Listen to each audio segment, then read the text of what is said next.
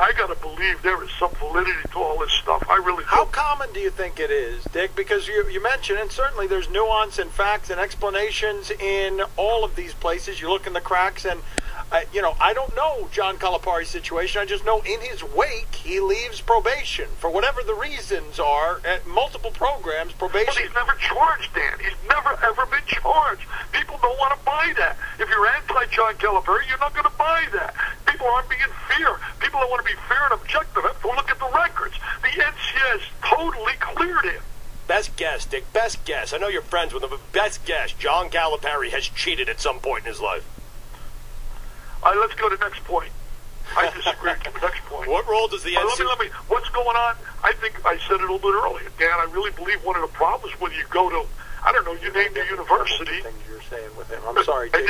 Yes, sir. No, I'm listening to you, Dick, but I'm being blamed for things Stugatz, my co-host, is saying to you. So there are two people talking to you here, and I'm getting... well, I didn't ask you for facts. That's the best guess. No, but I'm just saying, like, Dick Vitale's going to get mad at me because of things you're asking him, and I just wanted to clarify with him. Oh, yeah, that's good. I'm glad I didn't know. I thought I was just talking to Dan. No, Dick, that was me. That was me. Be mad at me. Don't be mad at Dan. Anyway, let me just tell you this.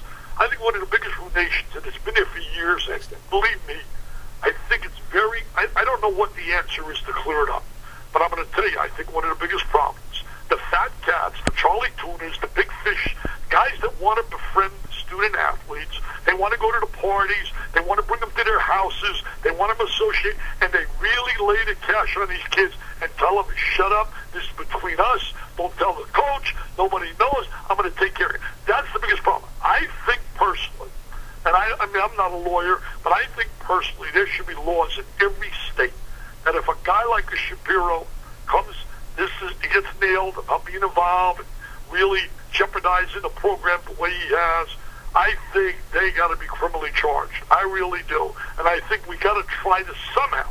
But you need strong leaders as well who are willing to say, you know what? We don't care about his cash he's going to give us. He's going to hurt us. He's going to create a nightmare. I'm going to tell you this. Down at Duke, Roy Williams at Carolina, Mike Krzyzewski, they ain't tolerating that nonsense, man. They're not going to tolerate any of that. And Dean Smith, when he was there, they're not going to tolerate it. Bobby Knight, say what you want about him, he wouldn't have tolerated any of that. And I think that you need strong leaders. You can't turn your back. When you see some of this stuff happening, you got to jump on it. What bigger situation? A guy gets berated. That's a compliance office. If that's now you're in Miami. Is that valid? Everybody says it's true. Yeah, if that's true, that one's pretty bad. So that's why you're shaking your head. And then the guy right after that is on the sidelines at football games and all, and then he's in a picture giving her $50,000. That's embarrassing. And I think Donna Shalala would do the university, I think, a big favor if she would resign. I really do. I think she should resign. I'm shaking my head, Dan. I'm still shaking my head at you, just leaving me alone there with Dick Vitale. Well, I wanted Dick to understand that you were asking some of the questions that were bothering him and not me. I'll be consistent here, Dick. What I'm upset about with your comments about Coach K and Dean Smith and some of the other coaches, I maintain, Dickie V, that whether they know it or not, every coach and every university has committed some sort of NCAA infraction at some point, and some get caught and some don't. And that's it. Oh, that's being very generic. I think you're being unfair. And if they've committed an infraction, they're not buying prostitutes. Oh, no, I didn't say that. Come on, now you're being ridiculous now. Dick. I don't want to waste my time. Are you serious? I mean, you're saying every coach? That is not valid. Yeah, if a guy breaks a rule, nobody be on Miami's case if they broke a rule where they were on a phone with a kid an hour more than they were supposed to, or something else. Come on, I'm not going to waste my time, Dan. Forget it. Well, you said, you asked me the question. He still thinks it's me, right? He still thinks it was me that upset him. I sure hope so. Mike, why is your head in your hands? What happened there? I didn't say Coach K was buying prostitutes for Corey Maggette. Never said that. Or Al the Nobby. I didn't say that. Mike, why is your head in your hands? What? What? Who do you think's going to get in trouble here? It ain't going to be you, Mike. It ain't going to be Stu Gotts. Who do you think's going to get in trouble with ESPN? Well, I think Mike's concerned because he has a nice relationship with Dickie V here. He's a guest, comes on. I mean, now our NCAA tournament preview is screwed. I mean, we're done. Let's move on. What are we going to get from March Madness?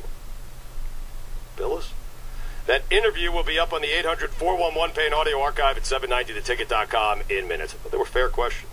Dan LeBatard. Eat the wang dang doodle. Stugatz. Eat it. And Hockman. Eat the doodle. This is 790 The Ticket.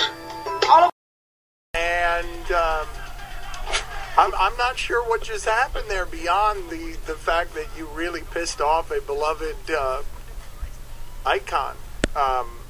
But you pressed hard. I did. But I'm not sure that you weren't just pressing hard on a sensitive area. Well, I know it was pressing hard. But you know what I mean? Like, I don't think there was anything particularly unreasonable about what you were doing. And because we are uncomfortable, awkward radio, was simply trying to point out to Dick Vitale that he was talking to both of us, because I think he was getting mad at me for the things that you were asking. He was. He did not realize that he was talking to two people. That was clear. That was obvious to me. He did not realize that. Okay, and so, but I'm not sure, you could have been slightly more delicate, I suppose. You could have pressed him. You could have pressed him on the point that you were making slightly more delicately. But I'm not here to critique how you do your job. Well, I mean, that's fine. No, you can critique how I do my job. I felt like I was delicate. Like Dono just sent me that was not delicate. No, Dan, the first question. That was not delicate. No, Dan, the best I'm not guess. saying it was unfair. Delicate, it was not. You started by calling him a tweet thief. Well, that was a joke. Come on. Okay, but you called him a tweet thief. Well, I sent that same tweet out yesterday. I mean, he did. I mean, but I don't think he got the joke that you were saying. But you know what happened? I personally thought the Calipari question was a little out of line, because it would be like Dan going on a radio show and there's a cheating scandal, and them saying, well, Stugatz. I mean, you're saying that he's never cheated on his wife.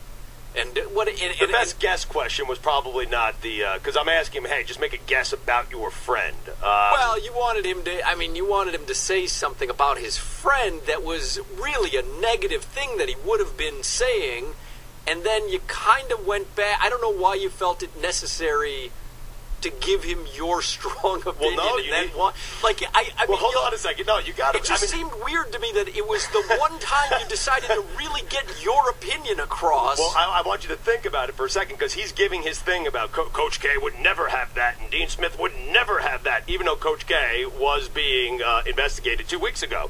As a matter of fact, 2 weeks ago for talking to a player during an AAU tournament, but forget about that. And what he was saying was talking to a player versus prostitutes. I didn't say Coach K. Hawk, listen to what I said. I said every school and every coach has done it. Whether they know they're doing it or not, they've committed some sort of infraction. That's all I said. And but what he was saying was, here's an unbelievably egregious infraction, accusation by this university. And now you're saying, well, everybody cheats a little bit. And so he was like, I don't have time for this. I don't have time for that. And I don't really blame him. Well, I mean, I'm uncomfortable with a guy saying Dean Smith would never have that and Coach K would never have that. I'm sure at one time, if you go back, Dickie V was praising Bruce Pearl. And Bruce Pearl would never have, and then Bruce Pearl, then it happened to Bruce Pearl. I don't know. That would never happen to Pete Carroll, and then it happens to Pete Carroll. No. Dick Vitale should be holding up the Dean Smiths and the Coach K. I mean, Dick Vitale is Mr. College Basketball. The moment he starts saying, yeah, Dean Smith probably cheated in his day, and Coach K is probably cheating now, the moment Dick Vitale says that, that's the end of college basketball. It was excellent radio. Mike Wilbon will join us next. Mike Wilbon next. Let's see what Stugatz does to piss him off. Dude, I'm not even going to talk anymore. Get him to hang up. How are you going to get him to hang up?